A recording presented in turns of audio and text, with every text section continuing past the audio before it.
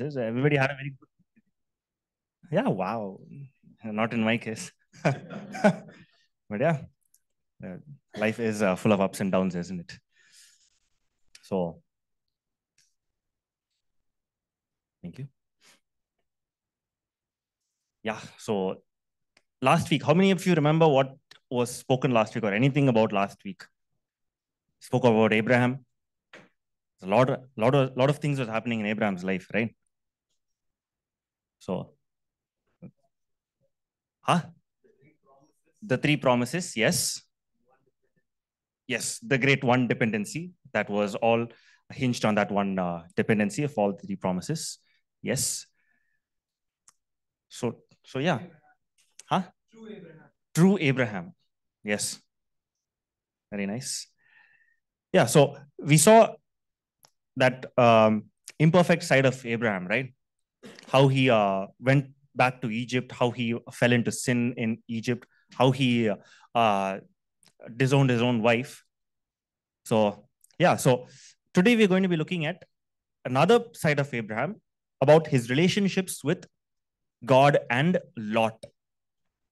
So see a lot of emphasis on Lot traveling with Abraham, going wherever Abraham goes. So what is happening? What is this dynamic structure of relationship between Abraham and Lot? The underlying question for today is, what were we put in the world to do? Why are we here? We could have just, God could have just created us in heaven and everything would have been perfect. Why is earth there? Why are we here? Why do you have to listen to me? Yeah, let's look at Genesis chapter 13 for today. Before that, I'll just give you a small history on, not history, just on who Lot is. Lot is Abraham's nephew. Abraham's brother's son is Lot. Haran. Haran is Abraham's brother. He's deceased. He is no more in this point of time. So he was evidently the only member of Abraham's extended family who went out with Abraham to Canaan. We see that in chapter 12, verse 4 to 5.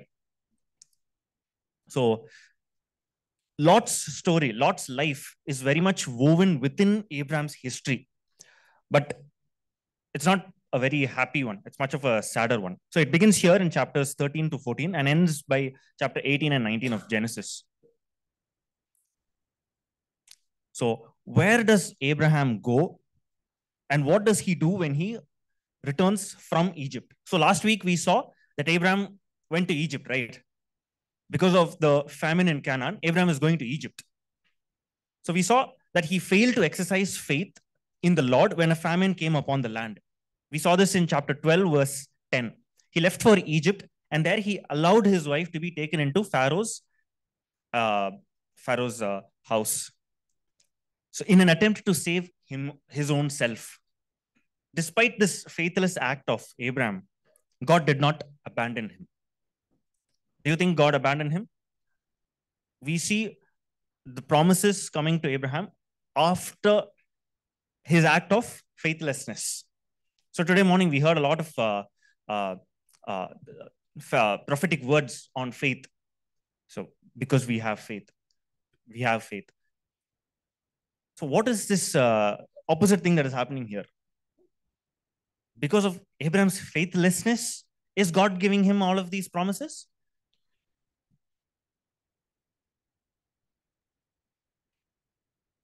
So we all know that Abraham was sent back with his wife and everything he had. So an enormous disaster was averted from the eyes of the Pharaoh.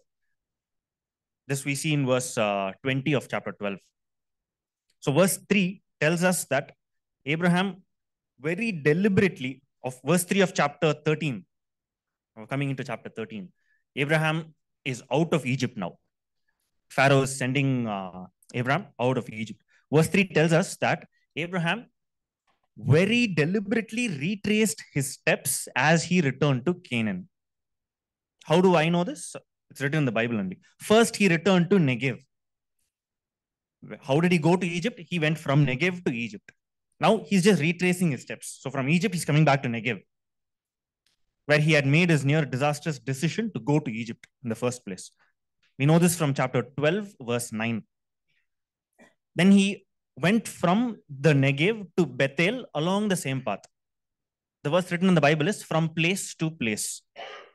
He had traveled from Bethel to Negev. So now he's coming back. He's retracing his steps. I'll tell you why this is important. So he's tracing his steps back from Egypt to Negev to Bethel. Finally, he came back to the place where he had first worshipped God formally. And which was that place? Chapter 12, verse 8.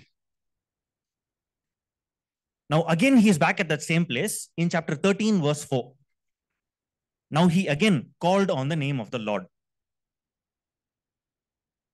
So, what is going on here?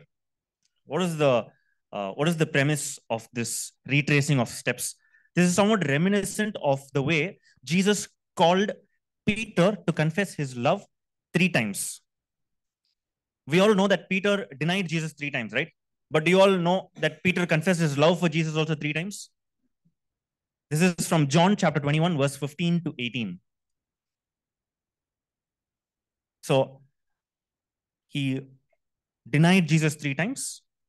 He retraced his steps back to Jesus. He's confessing his love to Jesus 3 times.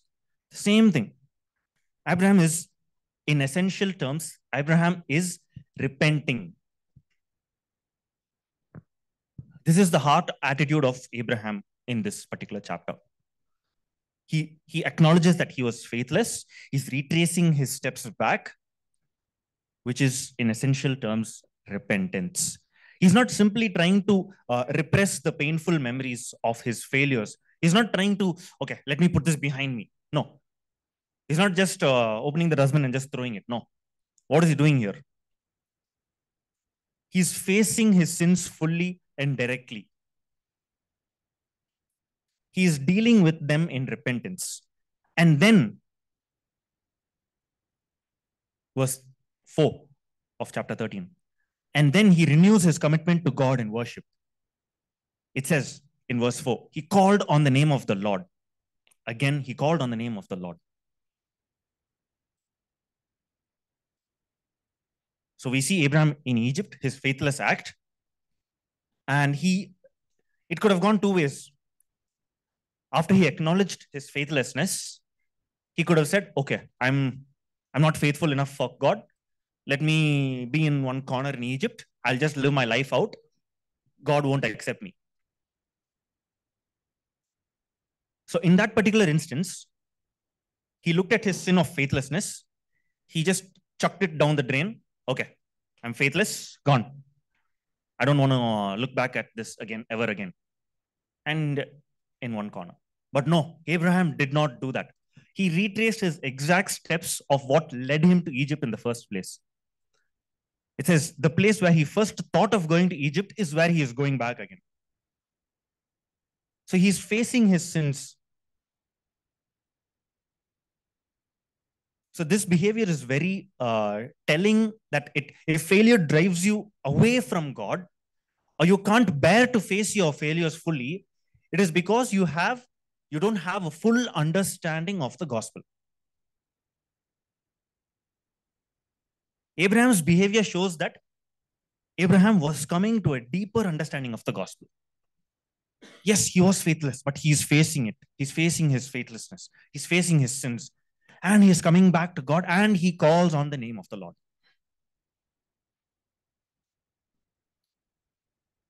How? In chapter 12, verse 1 to 3, we see he had been called by God out of idolatry to put his faith in God. So we see in the beginning of the 12th chapter itself, God calling Abraham to put your faith in me.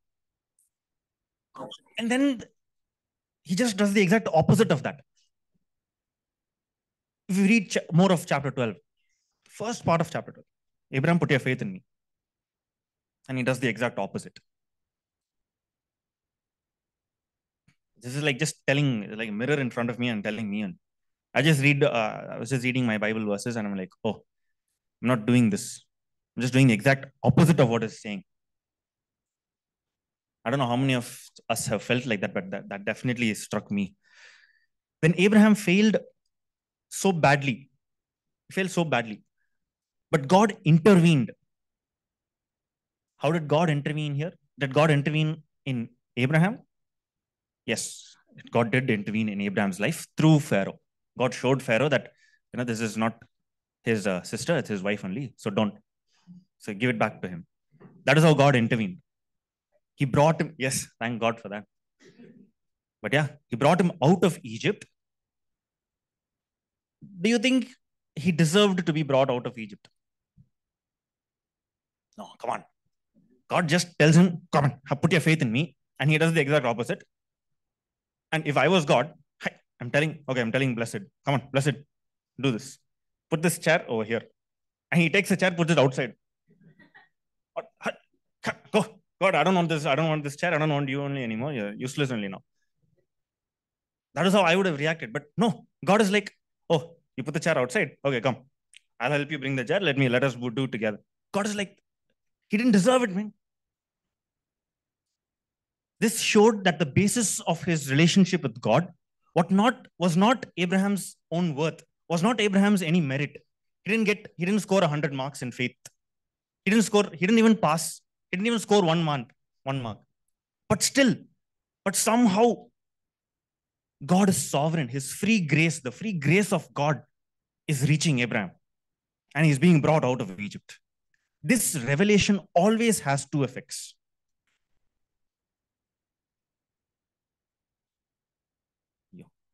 First, it humbles you to realize that it's had two effects.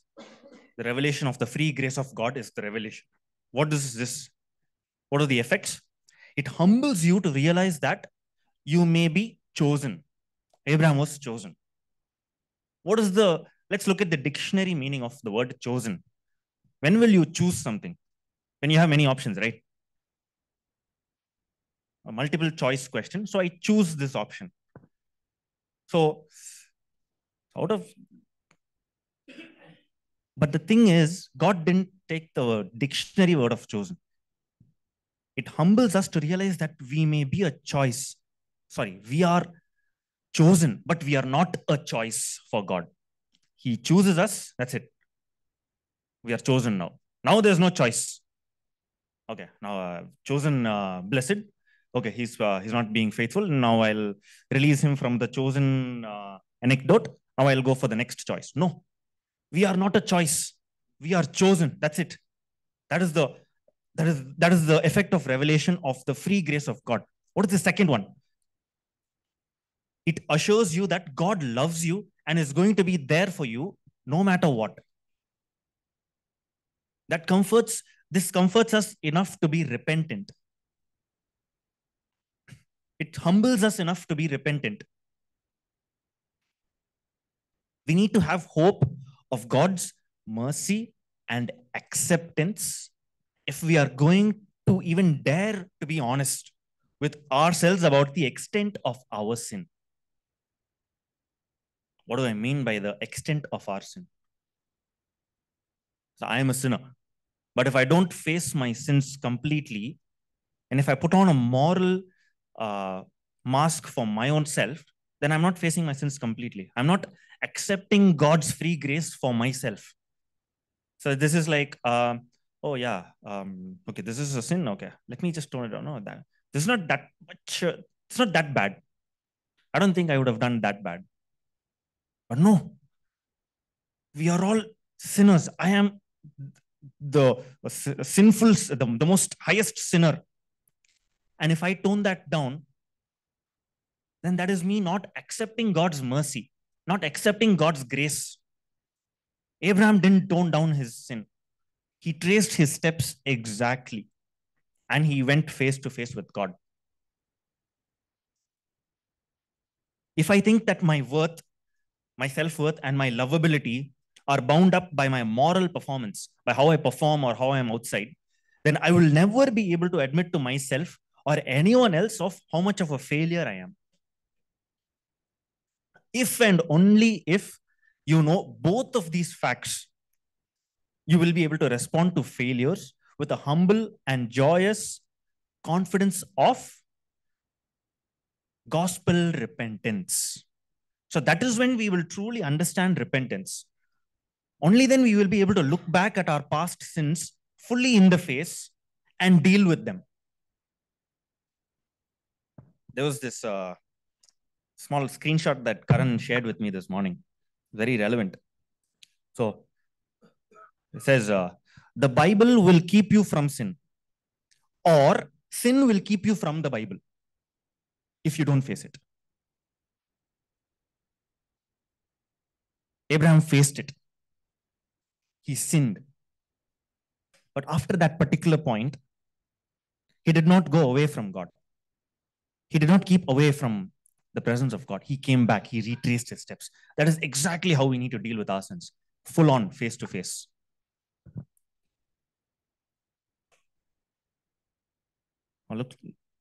Now let's bring in Lot. So now we saw Abraham's priorities.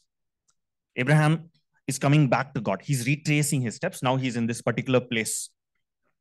Now let's look at Lot.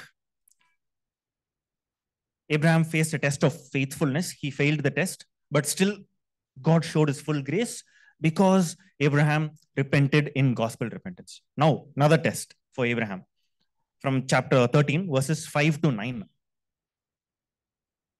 This is not a test of adversity, but rather a test of prosperity. What was Abraham and Lot's problems in this particular point?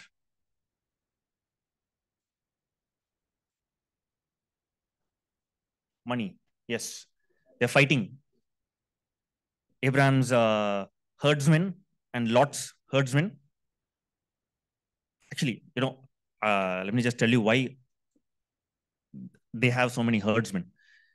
In the place that Abraham and Lot were, they became very rich. They have accumulated so much of wealth, so much of cattle, that Abraham had to hire a lot of herdsmen to take care of the cattle. And Lot is hiring a lot of herdsmen to take care of the cattle. Now, they've accumulated so much cattle and so many herdsmen that now they're clashing. Okay, Abraham's sheep are feeding in the same grass. Lot's sheep are also feeding in the same grass. They're fighting. Oh, Abraham, I'm Abraham's family. I'm greater. I need to get the best grass for my sheep. And he's saying, oh, I'm from Lot's family. I need to get the greater grass. So this fighting is happening. Why? What is the root cause? Because they have multiplied in prosperity. So prosperity and success can be as great a trial and a problem for our faith, just like difficulty and failure. So the narrator of Genesis also mentions other groups living at that time. In verse 7, we see it's not just Abraham's entire herdsmen and family or just Lot. There are other people also, which made it even harder to find enough room for the flock to get grass. So it was obvious that Abraham and Lot could not continue living next to each other. They would have to go to different parts of the country. So if they were both going to thrive. So if they want both of them, if they want to flourish, then they have to move away from each other. Otherwise, they'll keep fighting and this will keep happening because there's not enough room for the herds and the flocks. It did not take much wisdom to see that. So if there's no space, okay, then let it move away. So that is common sense. But Abraham responds to this particular situation in a very remarkable way. How does he respond? He allows Lot to make the first choice.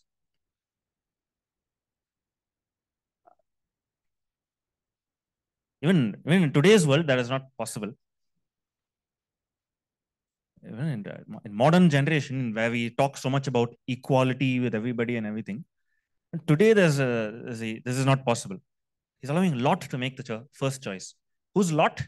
Lot is Abraham's brother's child.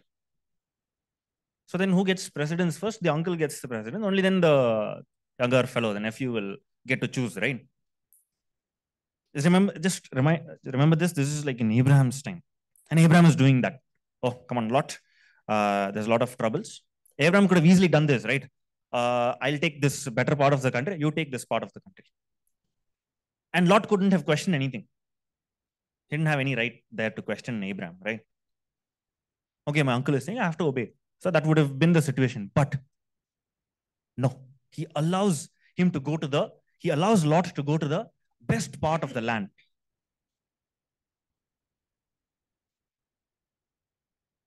The elder is defending the younger and lets him make the first choice. How did he arrive? How How did he arrive at this approach? How did Abraham take this approach? Abraham sorted out his priorities, his core values that we talk about today. Every person is having some core values. Oh, I will never skip a red signal ever. That is someone's core value. Even if it is 3 o'clock in the night, if something is red, I'll stand there for 10 minutes only. That is my core value. Just like that, Abraham had a set of core values. We have seen in verses 1 to 4. Abraham now is recommitted to following God's call to stay in the land and to trust God to fulfill his promises. But there's a second priority he mentions in this same chapter, chapter 13. Let's look at verse 8. What is Abraham saying in verse 8? What is the key word here? We are brothers. Abraham singles out one non-negotiable priority, the maintenance of a strong relationship within the family.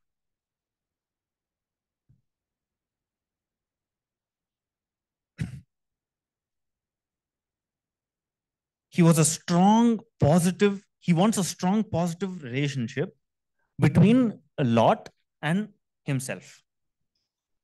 Abraham is emphasizing on that fact. We are brothers, which means that is one of his core values. But Abraham is also holding on to God, which is his main core value. So then what are Abraham's options here? Right now, what can he do? He could have stayed with Lot and moved out of Canaan altogether.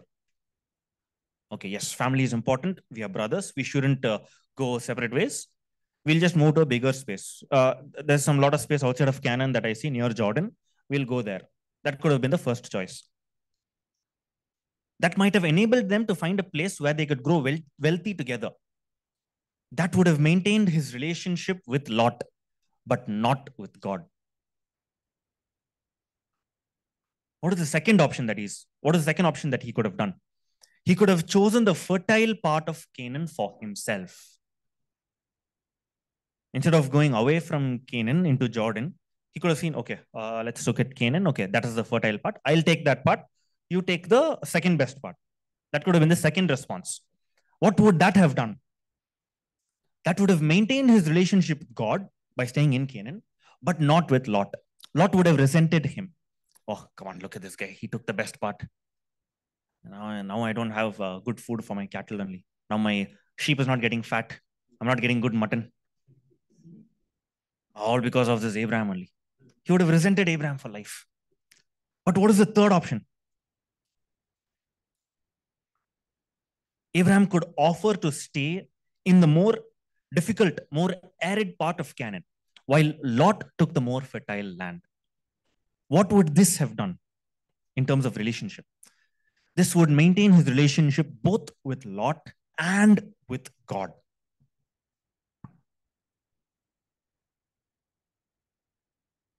And what would this have done to Abraham's economic future, his wealth?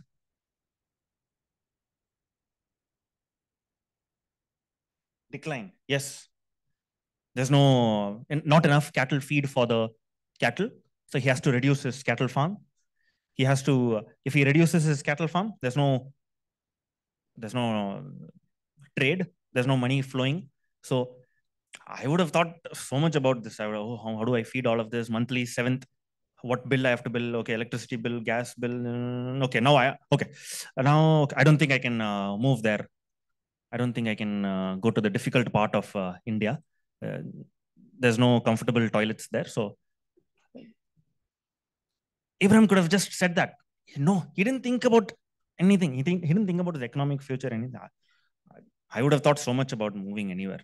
Oh, what is the price of milk packet in that particular? Can I afford the milk packet? 27 rupees. Oh, in Pune, it is only 26 rupees. I'm not going there. Last week only they changed to 27 now. It didn't matter to Abraham. He's not thinking about his economic future only, man. What kind of a businessman is he? He said in verse 9, we see Abraham saying this: you choose where you want to go, and I will take what is left over. I have a younger sister with whom I fight a lot. I take what I want, and leftover she'll have. The leftover you can. You want ice cream? I'll take the first lick. Then you can. We all want priority in this world. In this queue, oh, I came first. You go back of the queue. We all want priority. We all want to be first. We all want to be better. But Abraham here is doing the exact opposite. He chose to put God and family ahead of career and wealth. Let that slide just sink in. It's like, ooh. I moved away from family in search of career and wealth.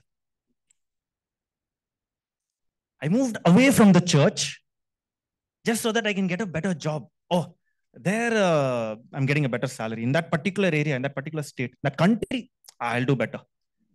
I'm not looking at the church. I'm not looking at any family, no relationship. Career and wealth, yes. Ha. Oh, stock market is doing so well. Okay, I can work from anywhere. I'll move to Bali only now.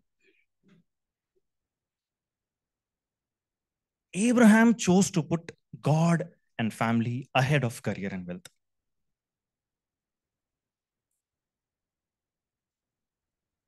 What is our priority? Where do we stand? Where do we stand in this spectrum? God and family and career and wealth. Don't say in the middle. There's no middle. You're either here, you're either there.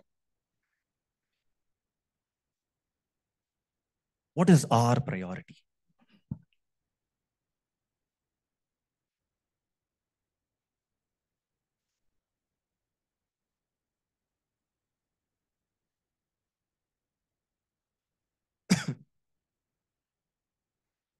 Now let's look at Lot's response to this. So we see Abraham, him tracing back his steps, him doing everything, him giving up his ancestral right to take the best choice of land. He's giving that up to Lot. We see Abraham's priorities set out right. Now let's look at Lot.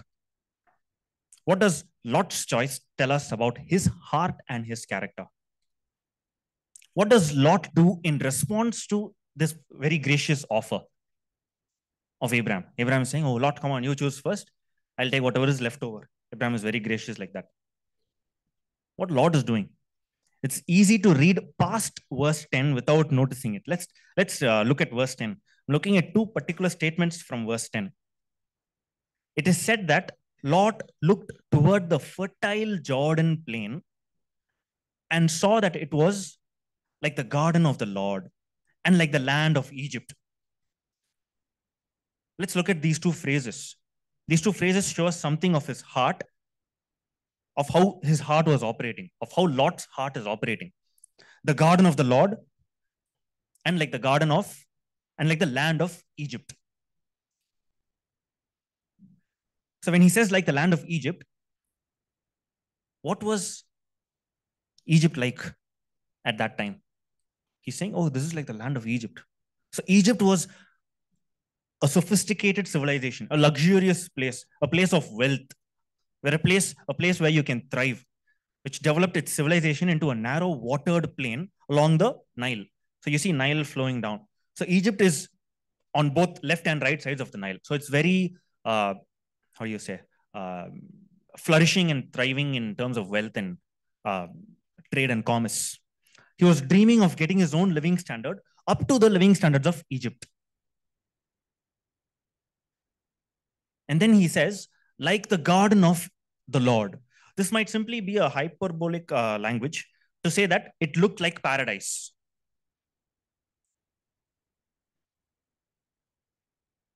But it may also indicate the kind of spiritual idolatry that the heart sometimes is capable of. Not sometimes, the heart is very capable of. Sin leads us to treat good things like career, family, or money as ultimate things, things that will fulfill our deepest longings.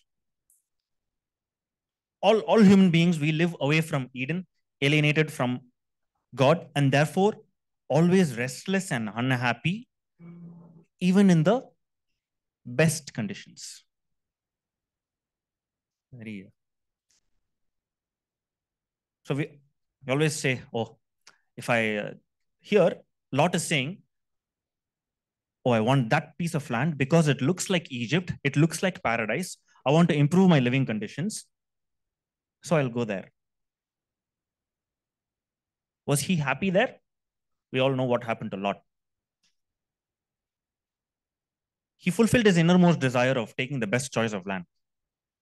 We have our innermost desires, which is our ultimate goal. Oh, I'll go to UK. I'll buy one 74 BHK villa, and I'll buy. Yeah, I mean, the Queen's house is 75 BHK, something like that. I'll just take some palace only, right? I'll take that, and then I'll be settled. Ultimate goal over. Yes, settled, done. Career, wealth, everything is solved. But we will still be unhappy because the only place where we will truly be happy is in the garden of the Lord, which is ultimate eternity in heaven. Nothing in earth can give us ultimate happiness. So the only way back to the garden is through God's salvation. But instinctively, we are humans. We try to get back on our own way, on our own efforts, on our own merit. Oh, I'll do this, I'll do that. I'll take 5 gold medals here, 5 silver medals here. Then I'll go through. We say, if I can become a successful artist, I will finally experience happiness and fulfillment. If I become a successful investment banker, I'll experience full happiness. If I become the best data scientist in the world, yes, that is the ultimate pinnacle of success for me. But nothing is like the garden of the Lord, except the garden of the Lord. Verse 12 seems to indicate that when Lot moved to the southern plain of Jordan,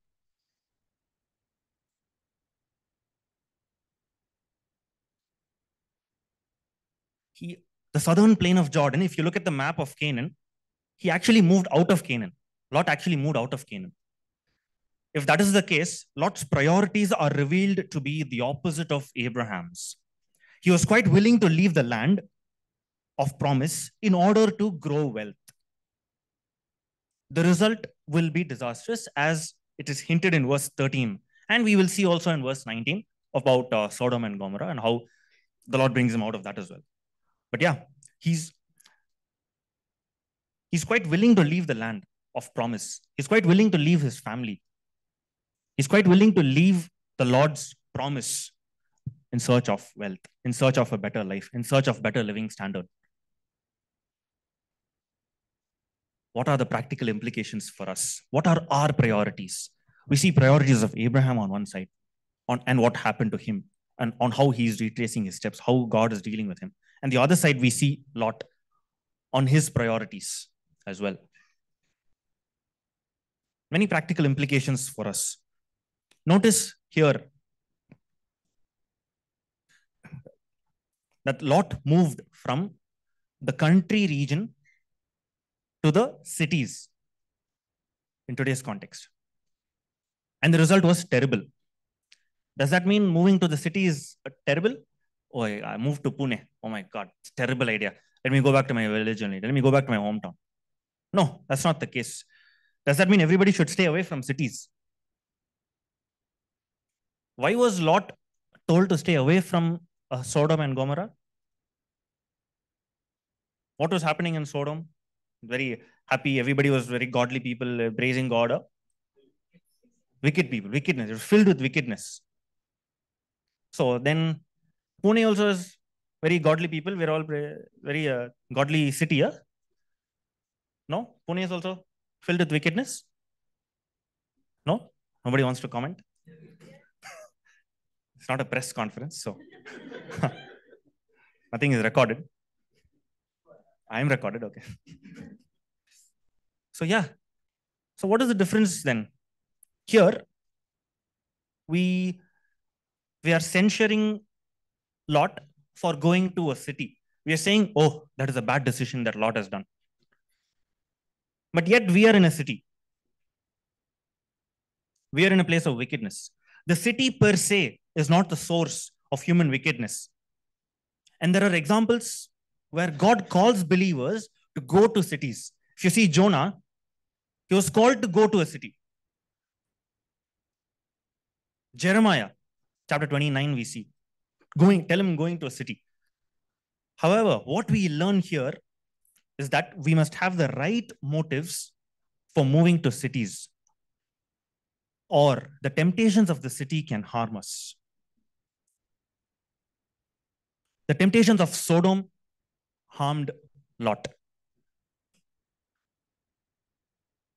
He went into the city, and it wasn't like he was untouched by the city. He gave in. He was a true citizen of Sodom. What are we? Are we a true citizen of Pune, or are we a citizen of Christ? Are we representing Christ here? This is what we need to think about. I'd like to end with this. We learn that there are right motives for moving to cities. Lot's selfish ambition put his own wealth and status, putting his own wealth and status ahead of God and family, which is why he was defenseless against the seductions from the city of Sodom, or wherever he went. Are we defenseless? Do we have a defense? Are we holding on to our defenses? Are we putting up a fortress? Holding your defenses and putting up a fortress are two different things. Putting up a fortress means, okay, I'll be in this city.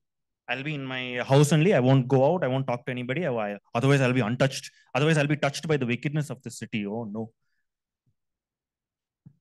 We are here. We need our defenses. But in the same way, we need more people to join us. We need people to come to us. That is the true message of the gospel. That is the reason I believe that we are in cities. What was Jonah's reason to go to the city? To warn the people. And what was the result of that? The entire city came to God. Wow, that is the ideal situation. Because of me, Kevin, entire city of Pune came to God. Wow, what a sensational news. Very nice, right? That should be the case. But here, we're like, oh God, so Monday to Friday, I have work. I can't do any. Saturday, back is paining. Very old now, 30 years almost. Can't get out of the house on Saturdays. Sunday also full busy only. Church, lunch and all is there. Monday again back to work. Oh God, give me some holidays.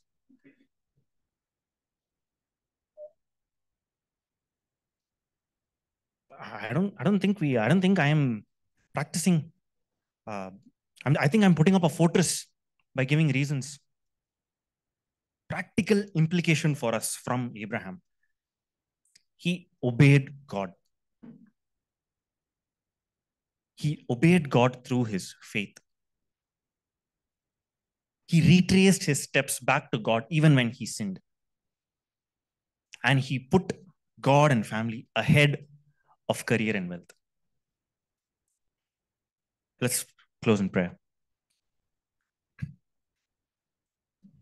Lord Jesus, thank you for this wonderful time, Lord Father. Thank you for speaking to us through your son, Abraham, through the word, through the book of Genesis, Lord Father. Thank you for revealing to us the true heart of Abraham. Lord Father, we pray that we can replicate the same heart, Lord, for you, for our Father. Lord Jesus, I am a sinner. We are all sinners, just like Abraham, Lord Father. I pray that we are able to trace our steps back to you, face our sins, come back to you, Lord Jesus. Lord Father, I pray that you receive us. Your abundant grace, Lord Jesus, is the whole reason that we are yours, that you have chosen us, and that we are not a choice for you, Lord Jesus. We are chosen. Jesus, thank you for choosing each and every one of us in this room present here, Lord Father. We pray for each and every one of us that we will remember all of this, that we will remember to put you ahead of anything else, Lord Jesus. If we are able to maintain relationships around us, Lord Father, Lord Jesus, we pray that all of this is leading up to you. All of this is ending with you.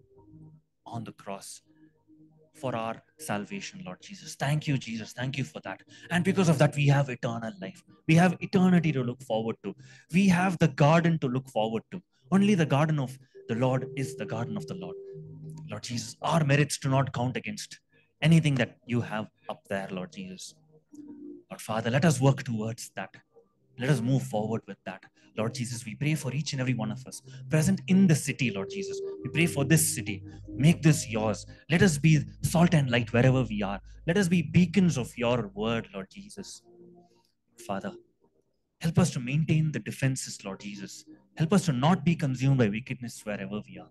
Rather, let us be people who are beacons to bring people into you, Lord Jesus. Commit all of this into your hands. In Jesus' name we pray. Amen.